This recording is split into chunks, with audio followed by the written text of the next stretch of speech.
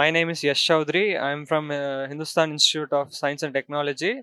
I have come to return NPTEL exam and the course is AI in HRM. It was a great experience.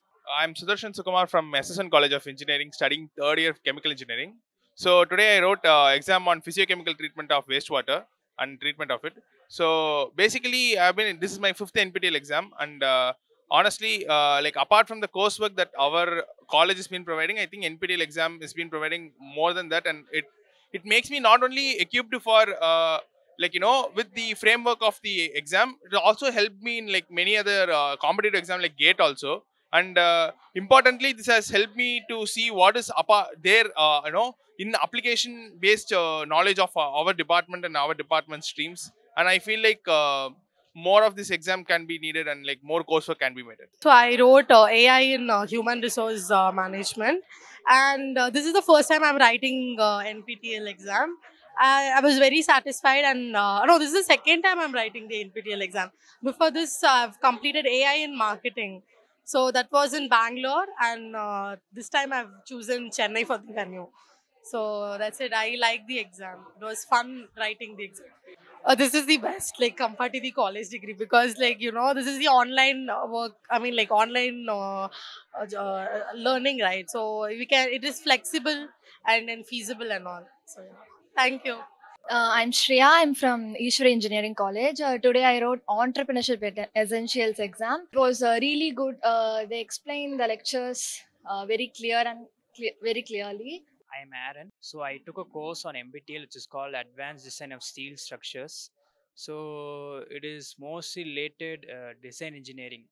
So I'm a mechanical student and I have interest in design engineering. So they gave a lot of depth concepts and fundamentals on that particular subject on steel structures related to design engineering course. Sir.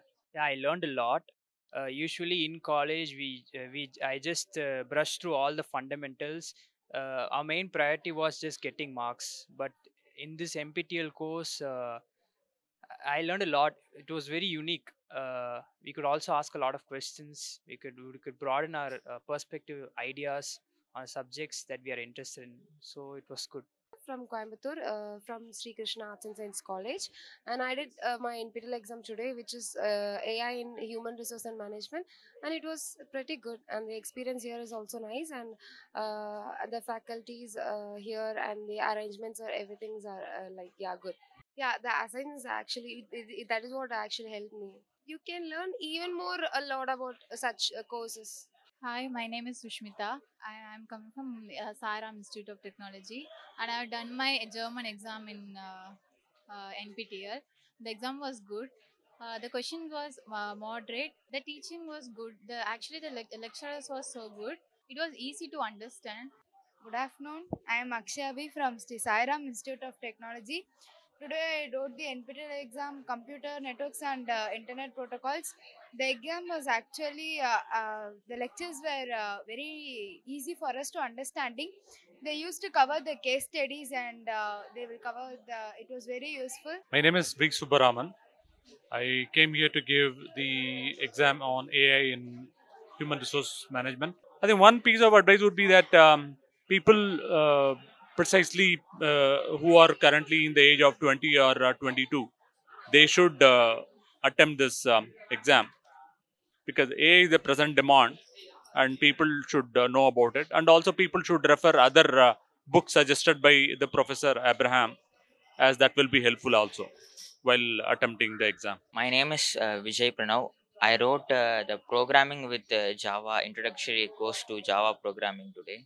Regarding the teaching of professors, my professor regarding NPTEL was very good, but it helped me regarding the various type of questions available in Java or something.